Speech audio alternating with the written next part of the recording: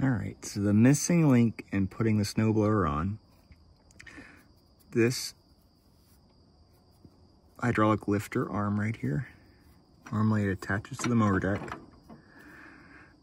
For the snowblower, the snow thrower, you have to add this link, which just fits over this piece right here, which is the larger hole in the front of it, slides over it, and then you slide it forward, and it connects onto the top of the lift kit right there. If you don't have this piece, you'll need to get it.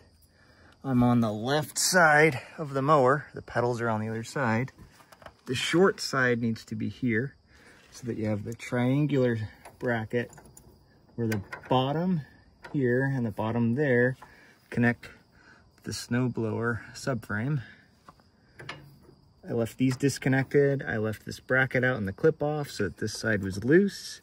I lined it up with the link above, right? With this link. You can see right there. That's where it connects. Slid that piece in, got it lined up.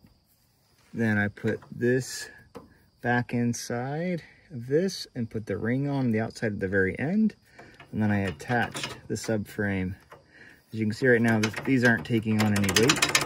It's completely down, all the way down.